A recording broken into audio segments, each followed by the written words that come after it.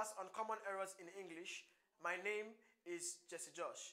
Today we're going to be looking at a few more common errors, and I'd like you to go with me on this journey. And if you haven't watched our previous videos, come on, go back and watch our videos.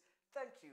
Like, share, subscribe, leave your comments, suggestions, and questions. They are all highly appreciated. My name is Jesse Josh. All right. Few versus a few. Few versus a few. Now, both these words work with countable nouns. They work with countable nouns. A few means enough, while few means not enough. So when you say, I have a few boxes, I have a few boxes at home, you are saying you have enough boxes. But when you say the children are few, you are saying they are not enough. You are not happy with the way they are, right? So a few is usually positive, saying that it's enough, while few is saying not enough. A few is saying it's enough, right? But few is saying not enough. Okay? When we talk about few, we are saying that it's a very small number. But a few means that it's enough for you to even give out, right? So if you say, I have a few cars in my garage, so you can have this one. So I'm basically saying, I have enough cars and I can give you this one. But if you say, I have few cars, right? I can't. You're saying that the cars you have are not enough for you, and so you cannot give out, all right? So that's the difference, few and a few. They almost look alike, but no, they're not the same thing. They do not mean the same thing, in fact. Fall back on versus resort to. Fall back on versus resort to.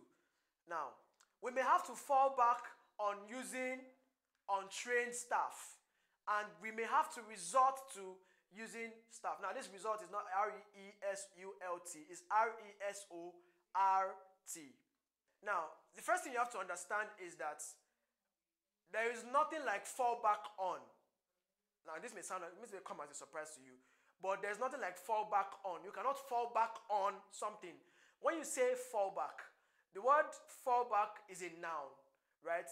Used to talk about something that is to be used in state of an emergency, okay?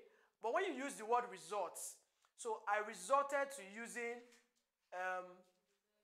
Tenny instead of Timmy. I resorted to using Tenny instead of Timmy. We are saying that you had to use something that was negative, because you had no other choice. So in that case, when you use the word resort, you are saying that what you actually now used was not what you expected or what you intended to use. So you say, I resorted to using untrained staff. What are you trying to say? You're trying to say you used them because there was no other alternative. All right? You cannot say you fell back on, you decided to fall back on. No. When you fall back, a fallback is a plan to be used in states of emergency. All right? Floor versus ground. Floor versus ground. The body was lying on the kitchen ground, or the body was lying on the kitchen floor. Now, people use ground and floor anyhow. In fact, it's a very, very common synonym that people use, a very, very common one. The floor is the surface of a room that you walk on. I'll take that again. The floor is the surface of a room you walk on. We saw your bag on the floor when we searched your room, okay? But the ground is outside the house. So the difference between a floor and a ground is that a floor is inside a building, while a ground is outside a building. So where you walk on, outside of a building, right? The road,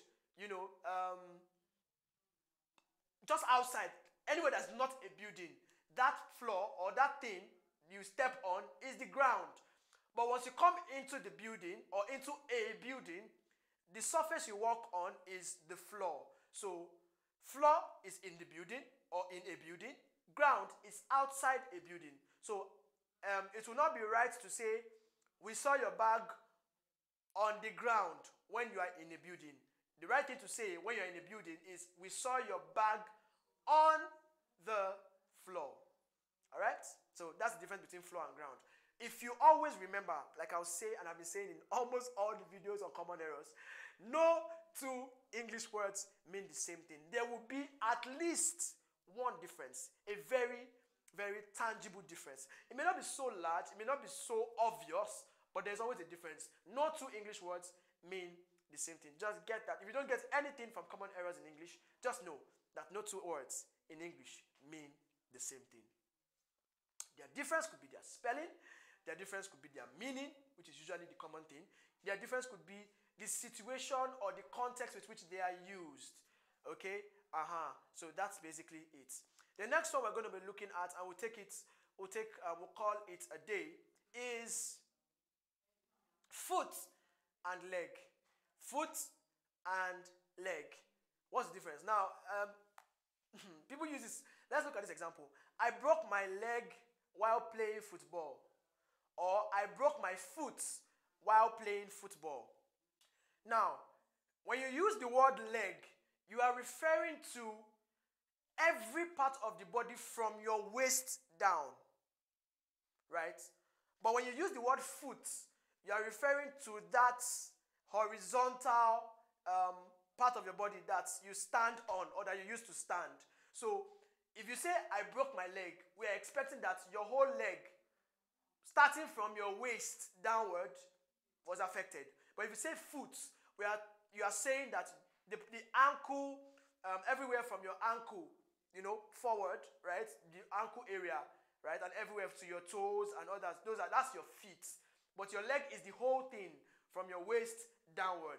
But your feet is from the ankle area, down. The lowest part of your leg is the feet, all right? But your leg is the whole part, basically. So be careful so that you don't pass another meaning, because if you say leg, it means a different thing, and if you say foot, it means a different thing. And that brings us to the end of today's class on common errors in English. I hope you've learned a lot so far. I hope that it has been informative and educative. Well, if you've missed our videos, kindly go back and watch our videos. Your comments, your suggestions, and questions are all appreciated. I'll see you in the next class. My name is Jesse.